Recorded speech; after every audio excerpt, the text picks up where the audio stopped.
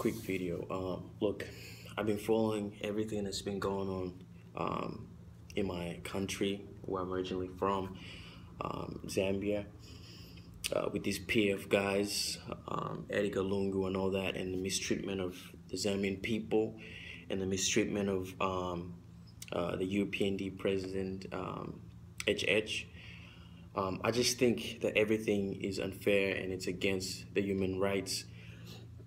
And, this should be stopped, and someone should stop this before it leads to a war. And I'm telling you right now, if this situation becomes really messed up, if it goes to that extent of being in a war, I'll be one of those first people you'll be looking at, Edgar lungu. I'll be one of those first people that you should be looking at. I'll be one of those first people that's going to come back to his country and join the UPND, soldiers, and fight against you, Edgar lungu, and throw you out because you're technically a dictator.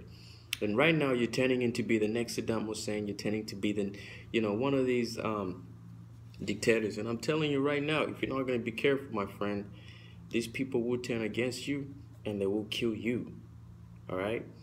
So you better pick up quick and change your ways before it's too late. That's my message to Edgar lungu. I don't like you, even though I'm not going to mention to you, in terms of, trying to be cool, because I don't support your so-called political movement, because it's all bullshit, and everyone knows that you lost the elections.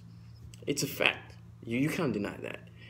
But even though you might try and act like you won, but in reality you didn't win nothing.